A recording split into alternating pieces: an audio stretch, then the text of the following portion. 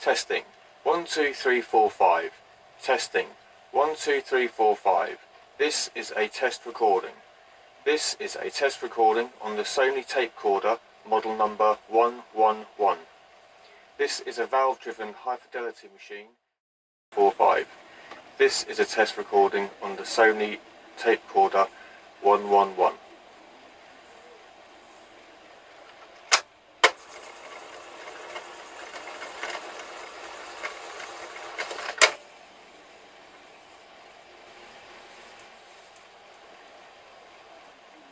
Testing. 1, 2, 3, 4, 5. Testing. 1, 2, 3, 4, 5. This is a test recording.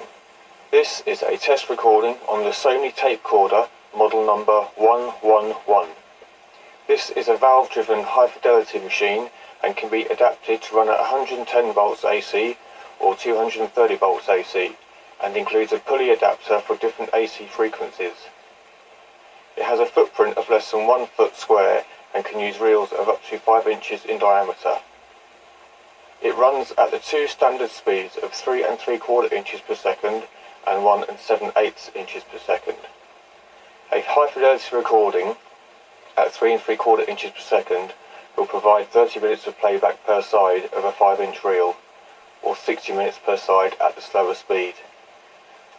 The speed is changed using the capstan sleeve method, and the tape is erased with a swing magnet head. It uses a fluorescent tube beam or magic eye to set the recording level.